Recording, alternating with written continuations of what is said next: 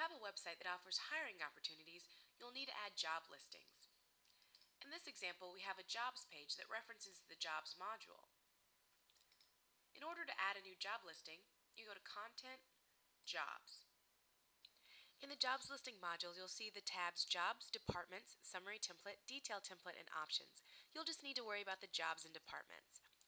The module comes with a default list of departments, but you might need to add your own. To do so, go to Departments and Add Department. In this case, we'll create a department called Design. You can submit, and you will get a success message letting you know that your department was successfully added. And in your department list, you'll see Design. Now you want to add a job. You click the Add Job button, and you'll need to add a title for your job. You can add an optional job ID if it helps you sort your jobs.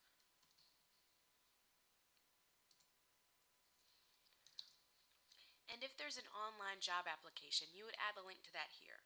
Say, for example, the job application was at yahoo.com. You would put the full path, and then there will be a link on the actual description of the job that would link to that job application. Now you select your department, and we'll select Design, and then you add the content to your job description. You want to format your content just like any of your other content pages. So you want to make sure that paragraphs are in paragraph format. And if you have a list, you can select your list items and make an unordered list. So now you can set the status to published if you're ready to have it visible, or draft if you're still working on it. So we're going to set it to published and submit. So now under your job listings, you have the awesome job that you just added, job ID, the date it was posted, and the department. And when you refresh your jobs page, you'll now see that under the category Design, we have the awesome job with the job ID, as opposed to the default text when there's no job available. And when someone clicks on that job, they'll be given the detailed job listing with the title, the job ID, and the description with the requirements.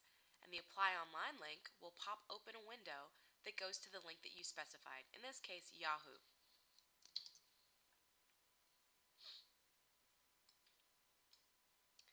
It's a scrollable window that someone could use to submit an application if you had a direct link to an application they wanted to submit.